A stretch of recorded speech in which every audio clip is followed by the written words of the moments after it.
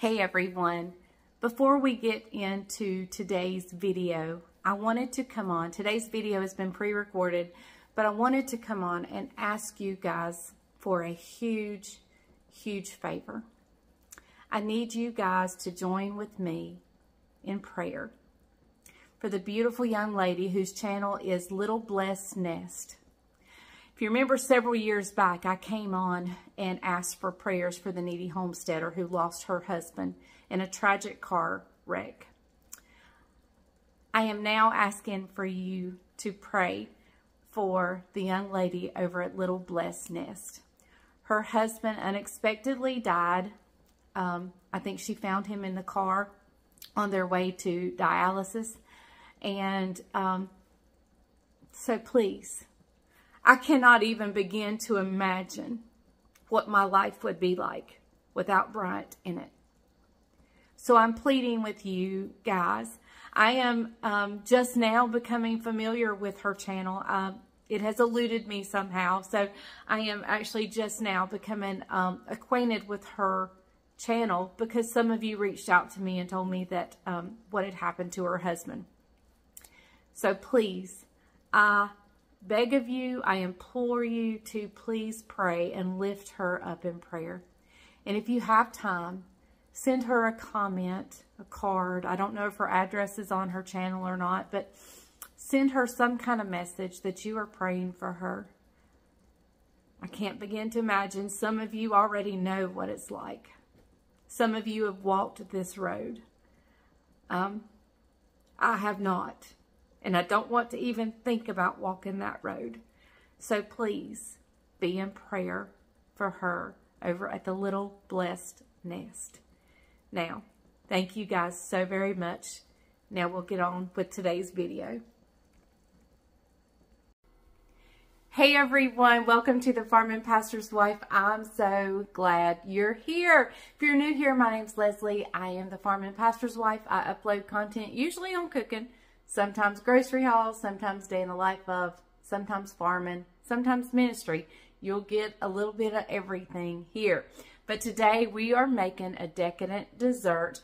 I'll tell you all about it, and it's a trial. It's a recipe I've had going on up here for a little while, but it's based around my cozy coffee recipe. So don't go anywhere. The intro is a great time to hit subscribe.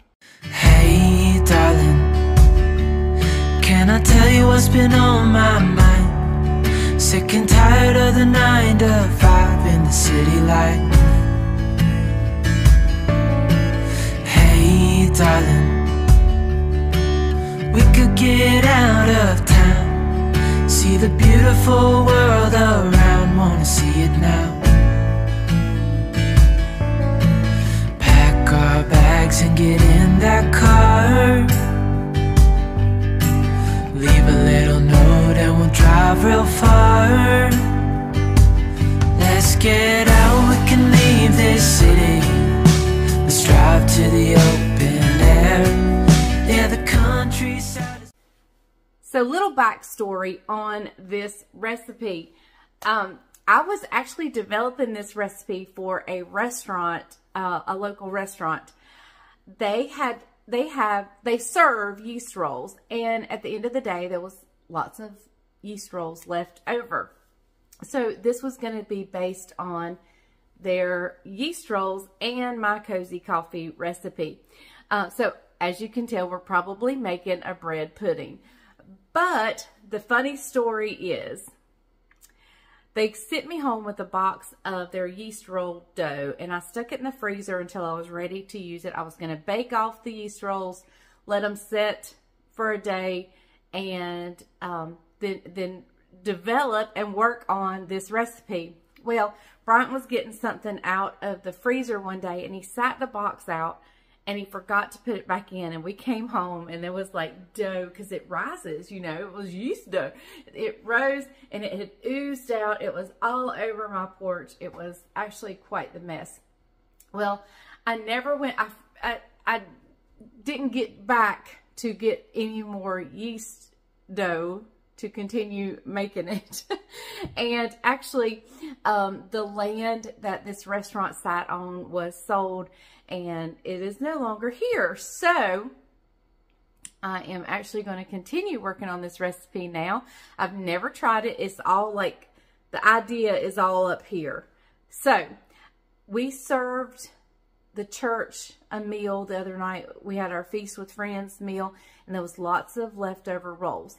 They're not your normal yeast rolls, but lots of leftover rolls. So that's what we're going to use. Okay, everyone. So before we get to the bread, we're going to start on some of the ingredients that need to get to warming up.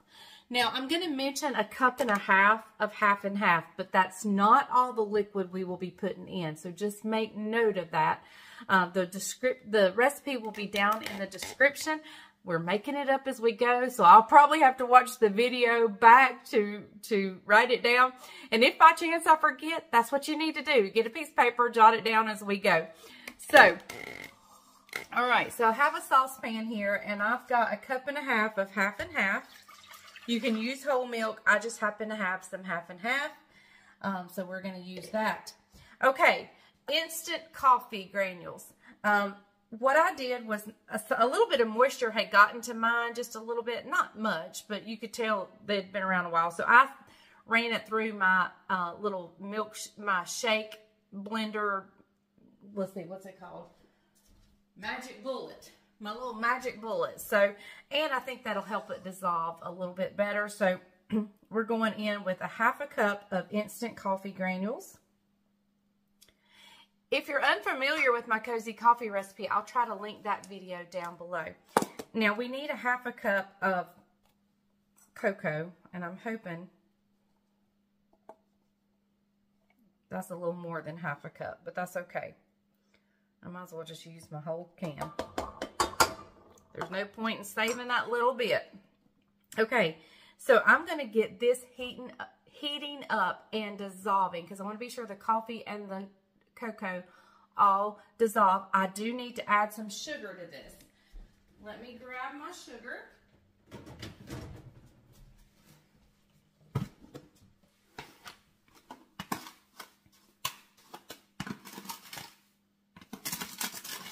And we're going to add about 1/2 cup to that as well.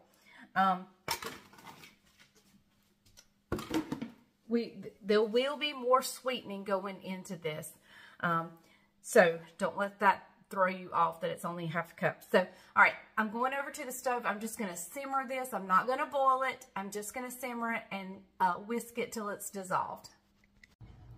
It is finished simmering over there on the stove. I'm going to get you guys turned down. I brought it over here, and we're letting it cool.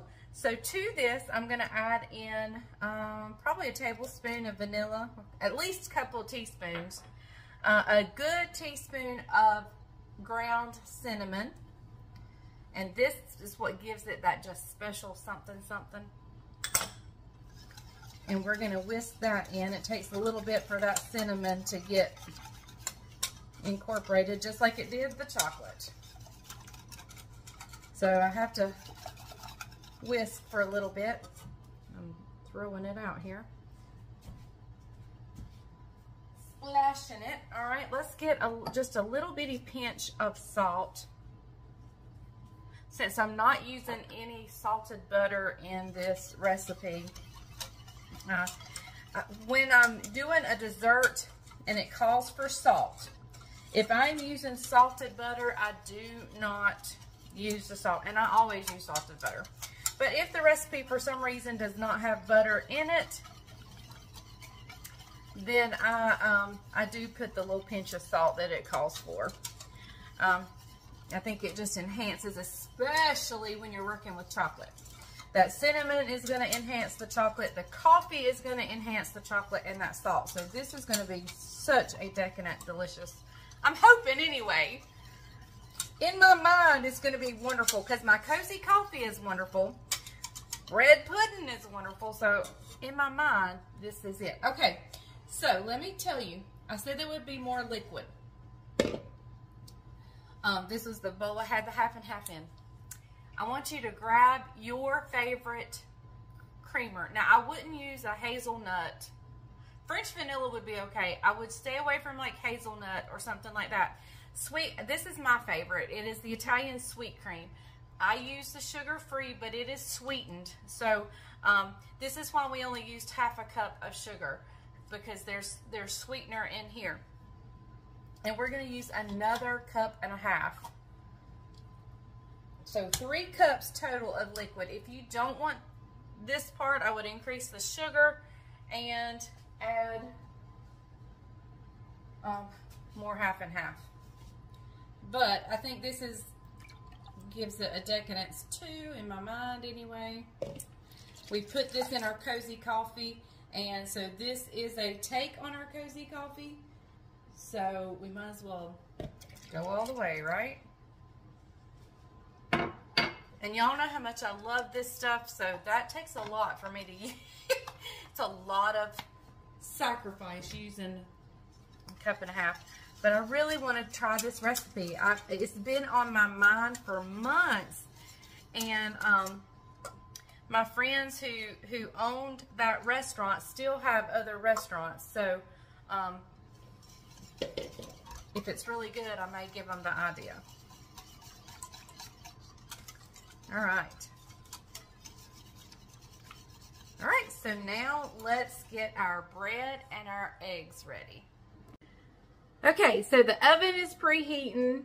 The eggs have been beaten. 5 eggs, 5 large eggs. And I'm just taking these rolls that I had left over from the meal at church. We gave away as many as people would take, and then what they didn't take, I kept, and we'll make bread pudding. I kept enough that if this one doesn't turn out, we can start over and try again. I think it's going to work fine, though. I'm excited.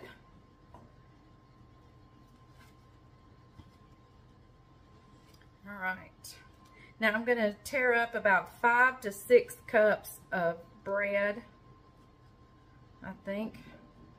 So I'm going to keep tearing. I'll bring you back when I get everything ready to assemble. Okay, everybody, it's getting super exciting around here. So let's start with our mixture here. I always give this a good whisk because that coffee really likes to settle. If you've made my cozy coffee, you know by the time you get to the end of the cup, there's a dark film. It's that instant coffee. So I'm continuing to stir that. Let me get rid of my fork here. Okay, I have my eggs that I've beaten, and I'm just going to pour those in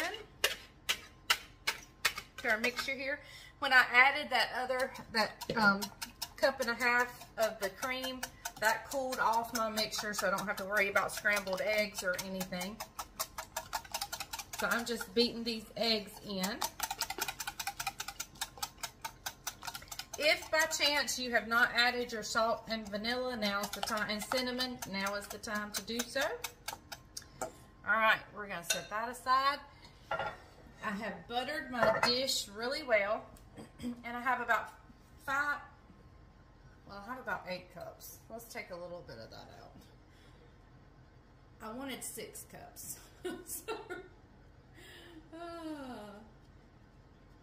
I got a little happy with the bread. All right, 6 cups of bread. And you know what? I'm going to add that in anyway. So I guess that's closer to 7 to 8 cups of bread, but we're adding it in anyway. All right, and what I'm going to do with this is I'm just going to pour this over. And we're going to let it sit. This is going to be the hard part, is letting it sit prior to, and I don't have any whipped cream. Ugh. All right, and remember, I always like to give it this little whisk at the end, because that coffee does like to settle.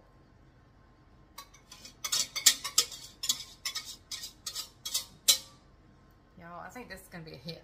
I think it's going to be a hit. Let me get a spatula because I don't want to leave any of that good stuff in there. And there's plenty still left. Oh my goodness, y'all. if you've tried my cozy coffee, you know this is going to be good.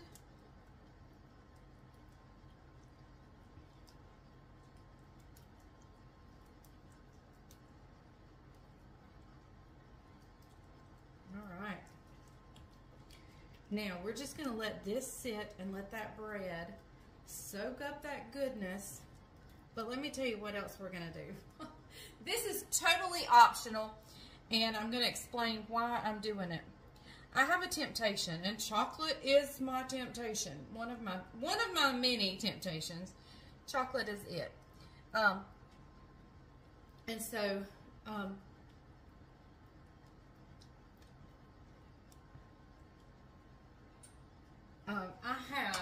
I like to snack on chocolate chips. I think I ate a cup of them yesterday, but I have maybe a fourth of a cup left, and I'm just going to sprinkle these on top. There's not many. This is completely non-necessary. The only reason I'm adding them is to get rid of them out of my house so I don't eat them. That is the only reason we're using them. Okay, guys, we're going to let this sit for about 30 minutes, and then we'll place it in the oven for about 45 at 325. So I'll bring you back right before we get ready to set it in the oven so we can see what it looks like at that point. Okay, while I'm anxiously awaiting to put it in the oven, I thought I would talk about what I would do if I did not want to use the liquid creamer. Like, let's say this was for a restaurant or for something and they don't want to buy a liquid creamer to put in this coffee. I would use 3 cups of half and half and maybe 3/4 cup of sugar instead of the half a cup. I would increase the sugar and increase the half and half and just omit the coffee creamer. But I just thought that sweet cream would give it a good flavor and making it true to my cozy coffee. But if that's what I would do, I would make the half and half 3 cups, make the sugar 3/4 cup to a cup.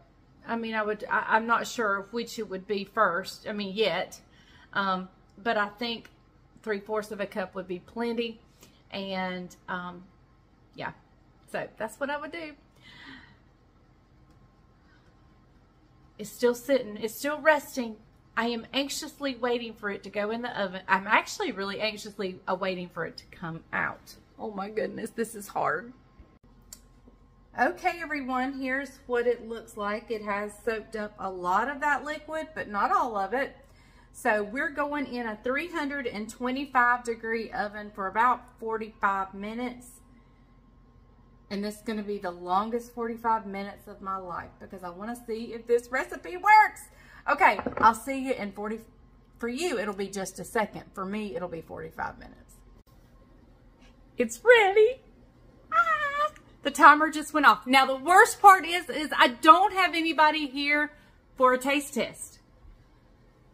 So I got to call Caroline or see how far Bryant is. Bryant's doing something at the church. So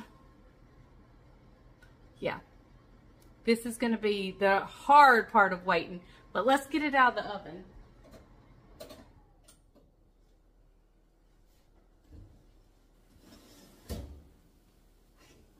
Oh, look at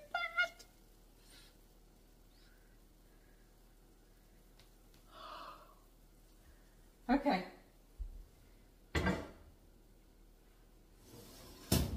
It actually really smells like my cozy coffee. It really smells like my cozy coffee. Okay, so let me see if I can find somebody to do a taste test. And I've got to find out if this is good or not.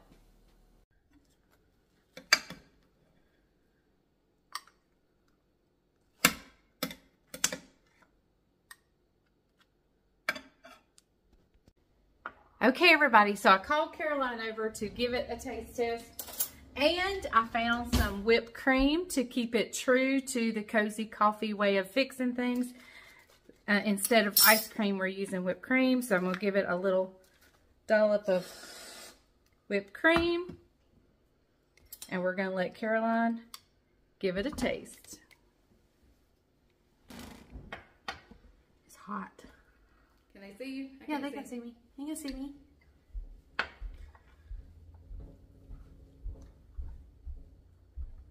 I'm anxiously awaiting. I'm sorry. It's really hot. I'm kind of scared I'm going to burn my tongue. We'll blow it.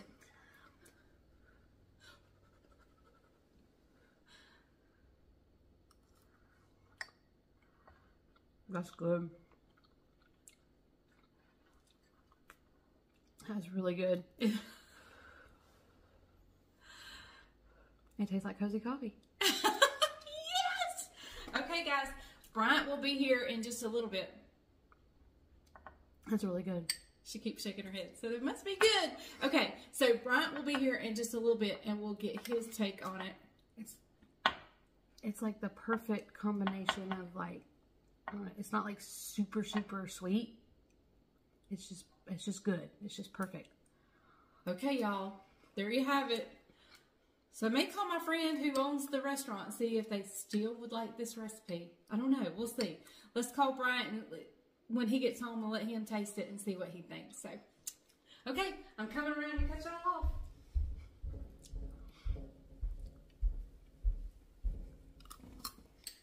off. Now, can I just wait long enough for Bryant? Okay, everybody, so Bryant is at home. I've dipped him out some, and I'm going on with the whipped cream. This is a bread pudding based on my cozy coffee. Okay, all right. Cozy coffee bread pudding. Yep. Never had that before. What about you guys? This is an original. An all original? An all original. Is this going in the recipe book?